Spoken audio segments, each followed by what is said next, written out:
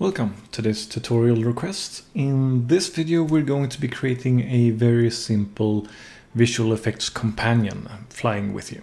So let's jump into it. Before we continue with the video, if you like what I'm doing here on this channel, please consider subscribing. It helps the channel a lot. Anyway, let's get back to the video. So this here is essentially what we will be creating today. We have this little Niagara effect that's very simple and just you can make it as advanced as you want, of course. But this is what we will be creating today to symbolize our visual effects companion that's following us around like a little fairy or something. And when we move around, the little companion will make sure to find its way back to its little position next to us all the time when we're moving around. With a slight delay effect to make sure that it doesn't feel too snappy and feels a little bit more alive and a little bit more fluid, essentially. So that's the goal for today. So here we are inside of Unreal Engine version 4.26. This is the animation template that was made available from the Slay animation with the Echo character, if you want to download it and follow along. So this is what we will be creating the character for, or the little companion for, essentially. So we will have a little companion that will fly around with us here. And we're going to keep it very simple. We're going to make a very simple visual effect, and we're going to have a very simple system for it moving around. Now, to begin with, we will create a class to make the actual companion. We'll make it of the actor type. We can call it BP_companion. Now, in here we can just have something very simple as a placeholder to begin with. So we can have a static mesh. And we can choose to have the cube. We don't have a cube in this. Never mind, we will... doesn't really matter, I guess. We can pick one of the other static meshes that we have here. So ramp static mesh over here. And we can have it on a scale. Well, this is a good scale. We currently have this at 0.1 for all the settings. So that will be good and small, I think. If we were to drag it into the world, you can see that it's going to be this big. And that works fine. We will just have it as a placeholder. We will replace it soon enough. But essentially we want this companion to fly around next to our character. Now, how can we accomplish this? Well, if we go to our character, we can make sure that we have it in alignment with our actual character. So we can add a component here while having the mesh selected. It will end up on the right level of the hierarchy. We can add a spring arm. And that one can be called spring arm. It doesn't matter that much. Underneath the spring arm, we can then add another component. We can add a scene component, like so. And now we can adjust our spring arm here. So we can do a few things. We can set up how we want this to look and act and what kind of position it wants to be. For example, we have the target arm length we can play around with. So we can change this around and you can see that this red line here represents where an object will be. We can add offsets to it as well. We can have like different values for that. We can reduce this to 0 if we want to. We have a lot of different options of how we want to position this. We can also make sure that it is going to be on a certain height. So that it is elevating somewhere around our shoulders. You can just play around with these values to get a value that you want. Now, we can also rename this to something more appropriate, like a companion location. And then we simply want to have it so that our character loads this in. So we'll go to our event graph. We'll see if we have a begin play event. We do have one of those where they're doing some things here. Doesn't really concern us that much. After this, we'll just create this. So we'll spawn an actor from class. We'll pick the BP companion we just created. It wants a transform and location and everything like that. I'm gonna give myself a little bit more space. So, and this is fine to begin with. After that we can just say attach actor to component. We can choose to use our companion location here as our parent component. So the scene location we created. We will keep world location on all of these. Compile and save. Actually, I think that will probably be bad if we spawn it in over. Yeah, let's do instead snap to target so it gets its location immediately. That'll probably be better. Like so. So if we were to start now, you can see that we have this object next to us, and if we walk around, you can see that it's following us and keeping that location at all times. So that's the start. Now we want to have, first of all, we're going to need the character to move a little bit faster so we can see what it actually looks like. You may not need to change this because you might have a different project, but for me I will be needing to find my character, get speed, let's type in also walk. So our max walk speed is 147, we'll set this to the default, which is 600.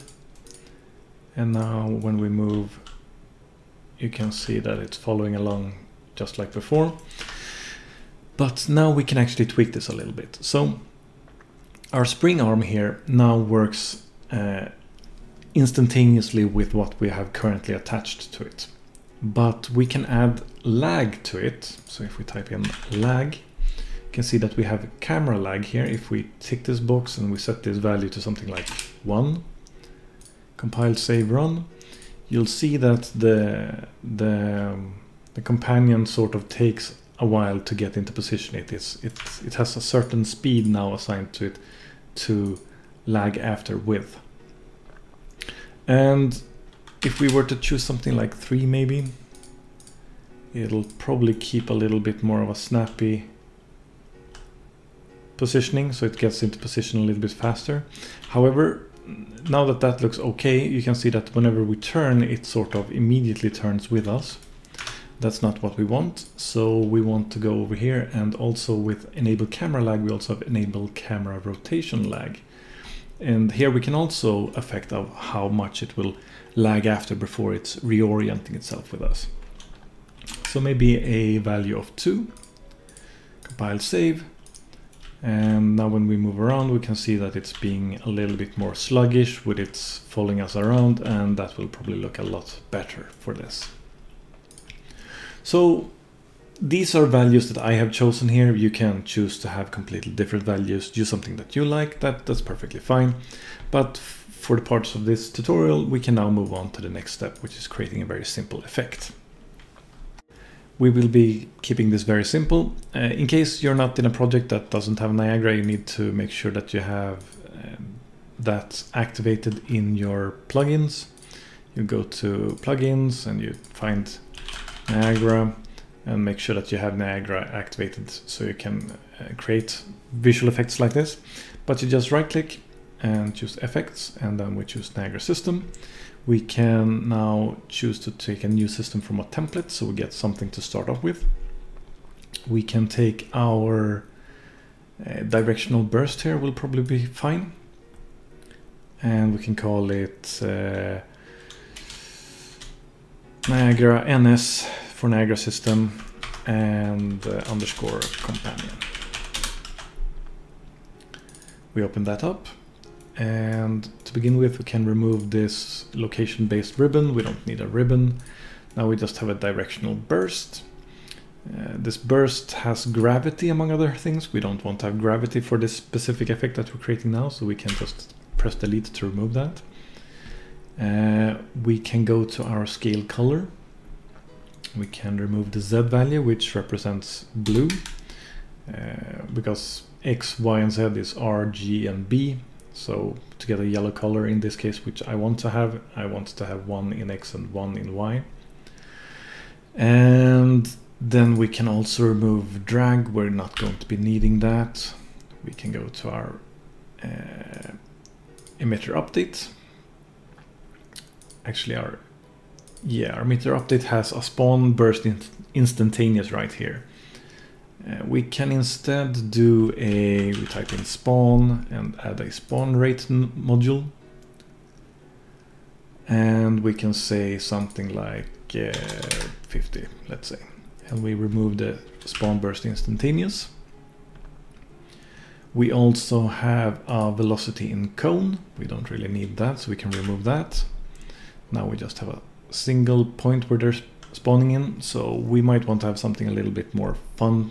So let's add a sphere location that allows the particles to spawn in a sphere, which we designate the radius for. We can try something like 40. Now we'll have tiny little droplets forming. In addition to that, we want to have this looping. So we'll go to clicking on the emitter itself. We go to loop behavior and choose infinite, so it keeps looping on. When it comes to the sprite itself, we can go into sprite render. It has by default here velocity aligned. We don't want that. We want to have it unaligned. We want it to face the camera. This is fine. We can also go to, let's see, where should this be? Initialize particle, because if we zoom in on these particles, we can see that some of them are elongated along, it seems like the z-axis in this case. But we can go here to sprite attributes and make it, instead of random non-uniform, we can make it random uniform. It looks not good either. Can stop this from playing so much. Just have it something like that. And let's see here, we probably want to reduce this to some other values. We can wait with that for now. We're going to be wanting to, here we have a scale, actually let's play this and see. So we have a scale sprite by size and speed. So if we uncheck that one, we see that they become round instead. So this is not the module that we want if we want to have uniform particles. So now we're starting to get something that looks okay-ish. Let's create a copy of this. Copy and paste.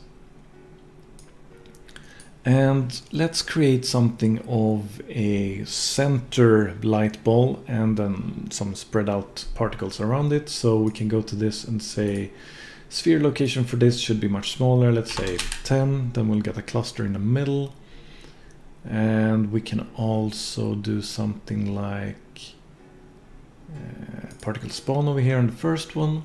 And we can say that its size should be, instead of from 5 to 10, like the ones we have in the middle right now, we can say 2 to 4 or something. So that means that the surrounding particles will be much smaller. And now it's starting to look like something, I think. To give the effect a little bit more life, we can probably go and add a curl and noise force.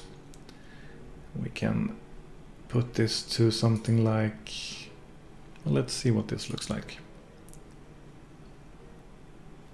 We need to make sure that the curl noise force is also above the solve forces and velocity to make sure that it's actually making use of it. So now you see that particles are moving around a little bit.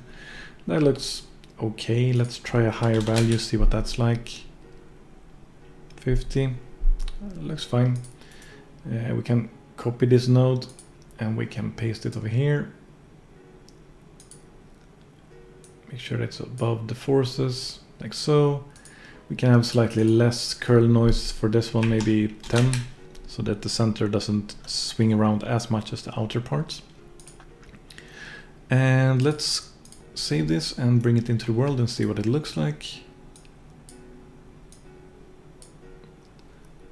So we go to simulate. So this is what it looks like currently. It looks okay. Maybe we can bring a little bit more life into it.